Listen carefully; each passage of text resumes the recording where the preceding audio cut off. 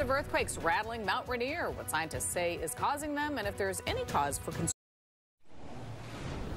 Welcome back. Let's take a live look now at Mount Rainier. There's some activity going on under the peak that has piqued scientists' curiosity. Let's talk about it. The volcano is currently experiencing an earthquake swarm. Scientists at the Cascades Volcano Observatory say since 1:30 this morning, there have been hundreds of earthquakes below Mount Rainier's summit, some as frequently as a few per minute.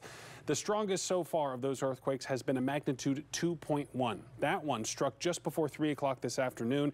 While unusual, this type of event is not totally out of the ordinary for Mount Rainier. The mountain normally has 8 or 9 earthquakes per month, but has produced swarms 1 to 2 times a year. These are kind of in the same area that we've seen swarms before. So the previous largest swarm was in 2009. And these are generally thought to be related to hydrothermal fluids or hot fluids that are kind of moving in pre-existing cracks underneath the surface. And those fluids are likely to be heated water moving through the cracks rather than magma. The earthquakes are happening at a depth of about 1 mile to nearly 4 miles below the surface and are too small to be felt by humans. They don't think it's tied to any potential eruptive activity. The last time Mount Rainier erupted was about 1,000 years ago.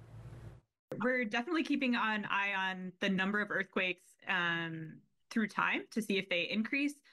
But right now, they're what we call volcano-tectonic earthquakes. They're pretty standard, what you would expect to see in other locations, such as just a normal earthquake.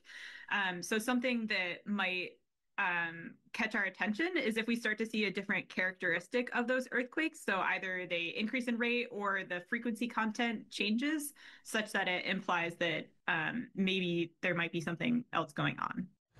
There's no change to Mount Rainier's alert status. They are keeping it at green right now, but we'll be watching this should it persist over the coming days. If you're interested in keeping up with the activity at Mount Rainier and the other Cascades volcanoes, the U.S. Geologic Survey has a volcano notification service that you can sign up for. We have a link to it on our website right now. And if you'd like to learn more about Mount Rainier and the other Cascades volcanoes, check out our YouTube page. We have in-depth stories as well as extended interviews with several of the scientists at the Cascades Volcano Observatory. Just scan the QR code on your screen and it'll take you right to that playlist.